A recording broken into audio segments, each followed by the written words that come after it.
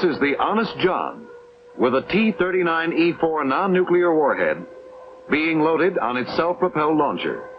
The warhead adds versatility to the Honest John delivery system. 170,000 steel pellets are loaded between the double walls of the warhead.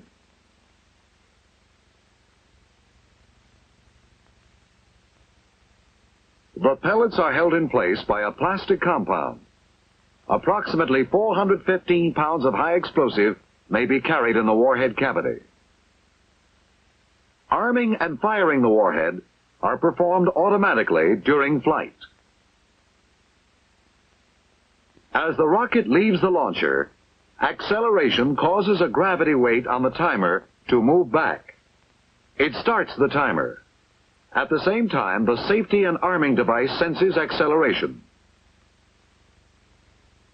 As the rocket continues on its trajectory, the timer switch closes and completes arming. When the rocket impacts, one or more of the impact switches close to detonate the warhead above ground.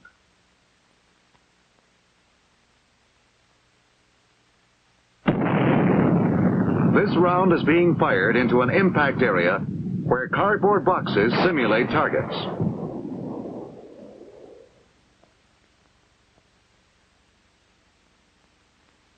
Multiple hits were obtained out to 300 feet. Some hits were scored as far as 700 feet. In an impact area of 18 acres, approximately 20% of the targets were killed.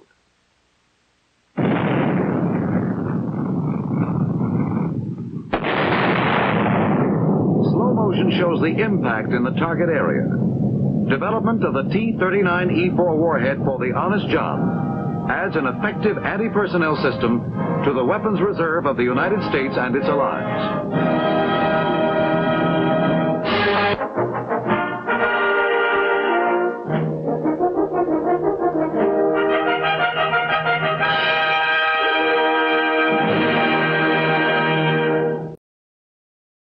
This video has been uploaded without commentary to support discussion of the UFO events at Yuma Proving Ground.